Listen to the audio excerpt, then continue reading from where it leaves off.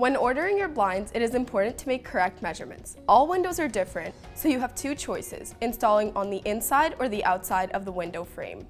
If you choose to install on the inside, make sure that you have at least 1.5 to 2 inches of window frame depth to ensure that your blinds don't stick out. And if you choose to install on the outside, make sure you have at least 3 inches of space above your window frame. When installing on the inside of the frame, it is important to make 6 measurements. Why? Because no window is perfect. Let me show you how to make the measurement. You need a metal tape measure, a notebook with a pencil, and a ladder. First, measure the window frame along the top, middle, and bottom. Round your measurement to the nearest 1/8 of an inch and use the narrowest measurement. Then, measure the window frame's height along the left side, middle, and right side. Round your numbers to the nearest 1/8 of an inch, but this time use the longest measurement. For outside mountings, do not measure the actual window frame. Instead, measure the molding around the window. The same technique will work here. Measure the width along the top, middle, and bottom. Round your number, and this time use the longest measurement. We recommend adding around 1/2 inch to 1 inch on each side of your casing to make sure your window frame will be covered. To get the height, measure from where you want to mount your blinds to as far as you want your blinds to go. To make sure your casing doesn't interfere with your mechanism, we recommend adding 3 inches on top and 1 inch at the bottom to your height measurement. Remember, for mounting inside the frame, use the shortest width and the longest height. And for mounting outside of the frame, use the longest width and the longest height. Also, make sure to list your dimensions in the following order: width first, then height.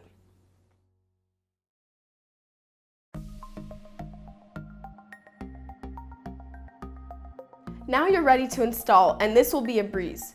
When you receive your perfect shade, the bracket will come attached to the mechanism. Simply flip the lever to remove the bracket, and you are ready to install. Along with the Roman shades, you will also receive your installation instructions and all the screws and brackets that you need. For an outside mounting, install the window bracket into the wall above the window frame. For inside mountings, install the bracket into the ceiling of your window frame, at least 1/2 inch deep. Also included in your package are wall mounts, which are required for installation into drywall. If you are installing your brackets into wood, you only need screws. Hold the window bracket about 3 inches from the edge of the window frame and mark with a pencil the spots where the screws should go. Do the same on the opposite side. If you have a wider window, also install an additional bracket in the middle of your window frame. Now that you have marked the holes, you are ready to install the brackets. Now, this step is optional, but we recommend that you pre-drill your holes to avoid cracking the wood in your window frame. Place the mechanism, which is the top part of the shade, into the brackets and flip the lever to secure it. When attaching your Roman shade, place the piping above the mechanism to ensure there are no gaps.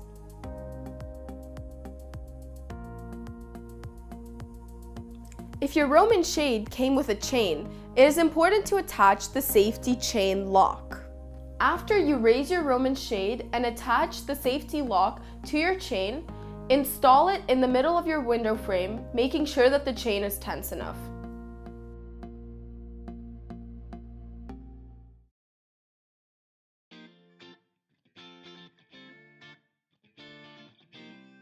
When installing the Roman shade on your door window, this will be exactly the same as an outside window frame installation.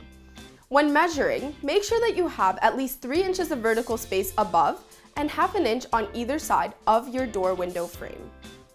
When placing your order, make sure that you order the mechanism control to be on the opposite side as your lock and handle.